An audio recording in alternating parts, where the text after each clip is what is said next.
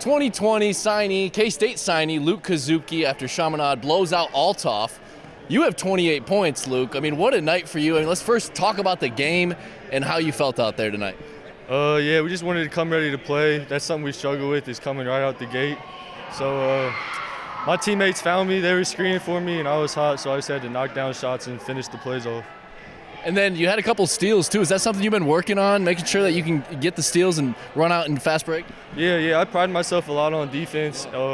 My defense and just like hustle plays like that usually gets my offense going, so that's usually how I try to get my game going. Just tell me about this season. Only a couple more games in the regular season until you head into postseason. How's Chaminade looking going into that? Yeah, I think we're doing all right. 2-game win streak.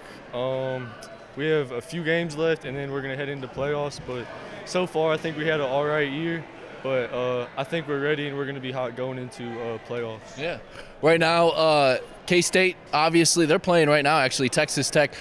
It's been a rough stretch so far in the season, but what about the future? What do you think you bring to the table, and the whole class as a whole? What are you guys going to do next year? Yeah. I think I bring some shooting to the table. Just a guy that's going to play hard and do whatever coach wants me to do. And I think we have a chance to be pretty good, a chance to do something special. Yeah, no doubt. So I will say, during this game, you got that technical off hanging on the rim, but that was a dunk. That was a nice dunk. You had a couple of dunks, couple of threes. I mean, really good shooting for you, and your 28 points. Didn't even play the fourth quarter. I mean, is that just a regular night for you in this, again, playing for Chaminade? Yeah, this year I've been struggling, but last year it definitely was, and this year I felt this game I felt back to myself. I felt really good out there. And I think, like I said, we're hot going into playoffs. It wasn't because of the KSO lights, camera, action coming out. I think it was.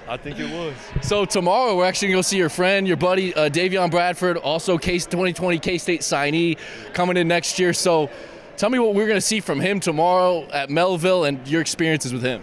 Yeah, I think he's gotten a lot better this year. He's huge. He sent me some dunks recently, ginormous dunks, dunking out. But I think he's had a decent year so far, and from talking to him, that's just what I heard. And then what was it like at Mocan? I know it was over the summer, but you guys won that Peach Jam together.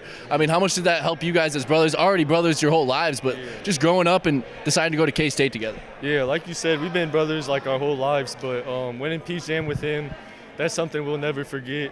That was a crazy experience, and yeah, we're just really close. And then, I mean, as a whole, how excited are you for this class with Celton Miguel doing what he's doing down there, Nigel Pack? I mean, all four of you guys are just balling out in your senior seasons. Yeah, everybody's doing their thing. Like I said, I think we have a chance to do something special, so that's pretty cool.